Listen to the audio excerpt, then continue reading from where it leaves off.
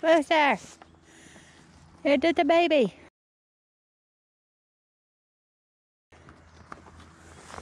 You can't come. Nikki!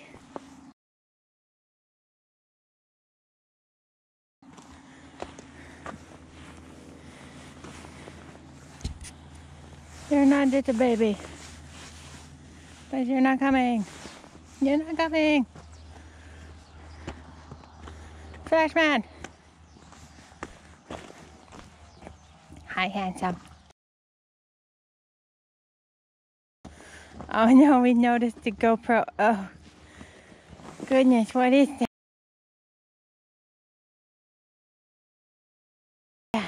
Hey, boop. Oh, you little punk. Nice hairdo. What's that? You snack for later?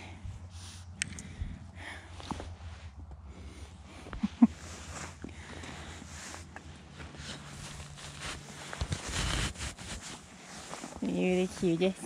You're the cutest little baby.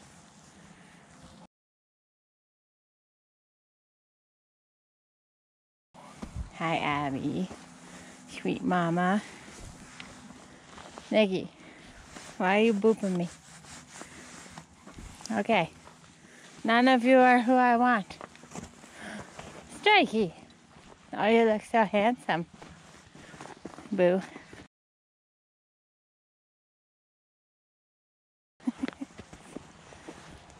Hi, Turkey.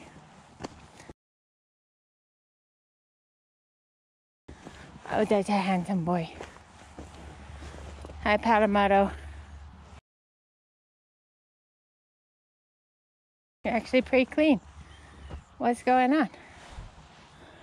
Are you unwell? It's like a quarter as much mud as usual. Wooey!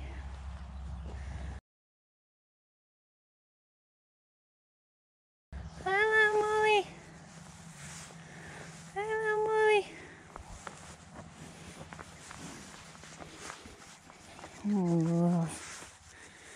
Oh, little wolf.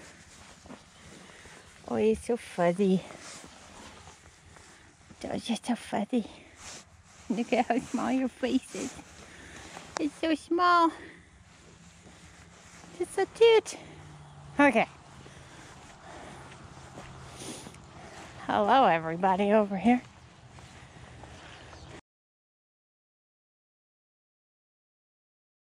Hi, Lily. Oh, hello, Felly. Hello, Apollo.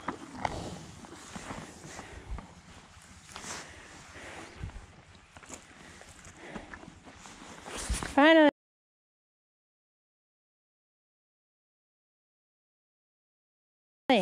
the horse we want. Mr. Maverick.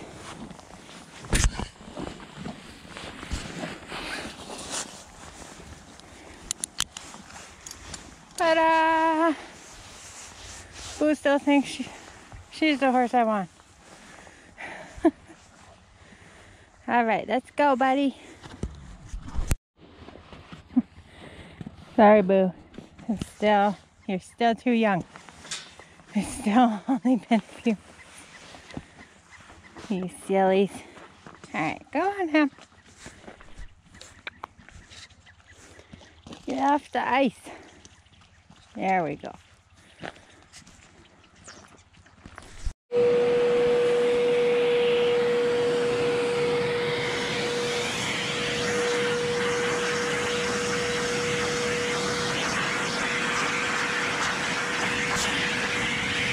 Okay, so especially in the winter, I like to use this. It's actually a snap-on shop vac that I got at Costco for under $100 anyway, much cheaper than a horse vacuum.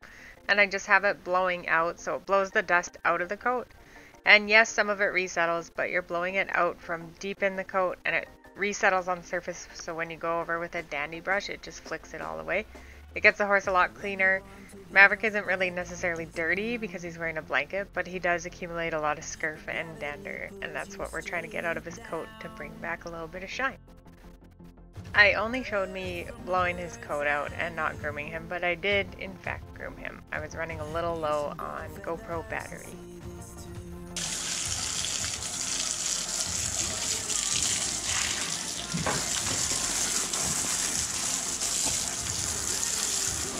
And I bet you didn't know from looking at him when we brought him in, but Maverick does in fact have 4 white socks underneath the copious amounts of mud. So here I'm just using warm water to wet his legs and get him cleaned up because I don't want to put his tendon boots over crusty mud, and it would take a long time to try to get that off just with regular grooming. Here I put a little bit of shampoo on my sponge and scrub brush. The shampoo I use now and pretty much exclusively, but I'm not sponsored by, is Lucky Braids brand shampoo. It's antibacterial, antifungal, moisturizing, it's an all-in-one care. It takes care of that grime that they sometimes get on the front of the cannon bones, which is actually fungal infection. And it is just really awesome stuff. It's very brightening and it keeps the hair moisturized and healthy, so it helps it repel stains better even when you're not washing them. And there, I just rinsed out my brush and now I'm rinsing off his legs.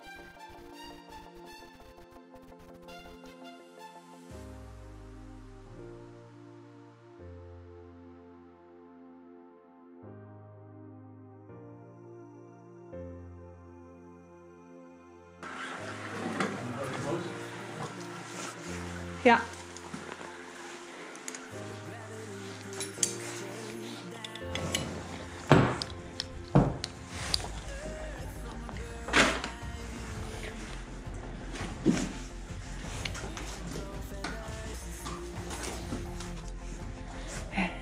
No, you're not going for snacks. We're going for work. And here I'm just showing you guys a few steps of resetting his horseshoes. I do it myself. I've been trimming horses for a long time and now doing composite shoes for a bit over a year. I really love the composite shoes. I'm going to put a link down in the description for anyone curious. They did a big case study and then a biomechanics study on it, and the reason I have the composite shoes instead of just being barefoot, which I've pretty much had most of my horses barefoot for a long time, is because the extension of the heel on the back and the flexible shoe helps absorb impact and helps keep the strain off the suspensory by changing the fulcrum point of the foot, bringing the breakover back, and bringing that heel extension back for extra support. The video is really interesting. They talk quite a bit about one specific horse, but there's a lot of good general information and studies they do on the physics and biomechanics, and I really would suggest giving it a look because it's very interesting stuff. And I don't think I'll ever jump one of my horses big, and I mean like 3/6 and up consistently again without probably this type of protection.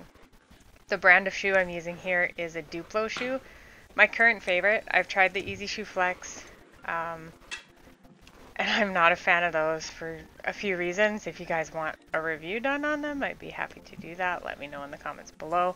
I know a lot of people still use steel horseshoes. I do not shoe my horses in steel. I was mainly looking for the composite horseshoes because I wanted something I could stud up for jumping bigger on the grass. But now there's a bunch of controversy on tendon strains with the studs on the grass, so I've got a lot of research to do before we get there. But it's okay because most of the show venues I go to are on the GGT footing and not in the sand arenas yet until I get to the much bigger stuff. So we got some time to figure that out. So here I'm just showing the trimming of the foot. I didn't show any of the rasping. Again, I was running low on GoPro battery. I only had one when I first got this for Christmas, but I've since ordered 2 more, so now I have 3 total, and it won't be such a problem. I just know other YouTubers have done videos of farriers coming to put their shoes on, and I thought some people might find it interesting. The application of the shoe is pretty much identical to a standard steel shoe. The prep is a little different, but of course these shoes are being reset, so you didn't see any of the prep. You just basically have to shave off any of the excess material using either a jigsaw or belt sander or some such item.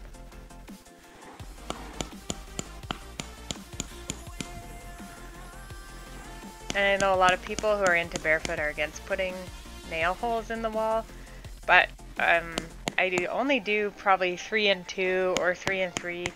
So to me, 5 or 6 little nail holes in a shoe for the benefit that the shoes give is well worth it. And it is of course also possible to do these shoes in a glue-on form, but I find the glue to be very messy and a serious pain in the butt.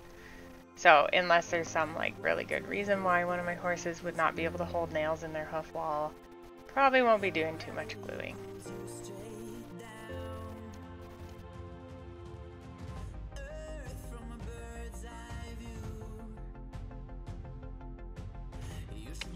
Load up. Watch out for purse. So here, as you notice, he's wearing a different blanket than the one I just put on him in the barn. These were actually him hauling to 2 separate lessons. I ran out of GoPro video at the end of the first day filming, or this is the first day and I had it on the second day, whatever the case is. Oopsie. But I wanted to do this prepping for the lesson and doing the lessons all in one video, but this is already getting a little long.